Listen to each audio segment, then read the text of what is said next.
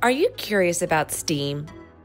S stands for science, which is all about asking questions, exploring how things work, and using evidence to understand the world from atoms and animals to climate and cooking. Now let's hear from some GM employees and alumni on their roles.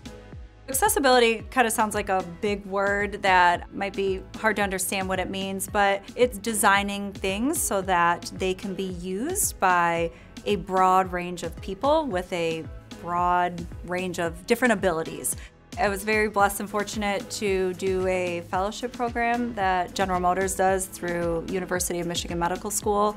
Basically, my job is to make the vehicles more sustainable, working with our suppliers to get more recycled content, bio-based content, lower carbon materials into our vehicles. In my department, we get math data and we create it into a physical form.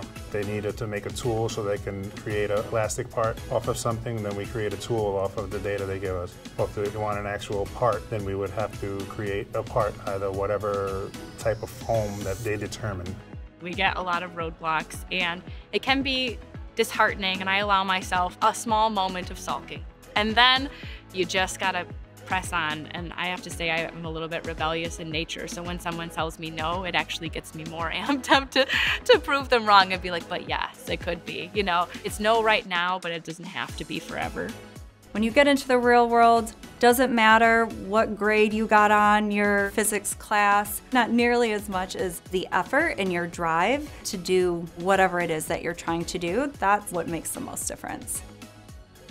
Science is all around us, from understanding how objects fall to making cars sustainable. You can find a career in STEAM that excites you just like our friends at GM.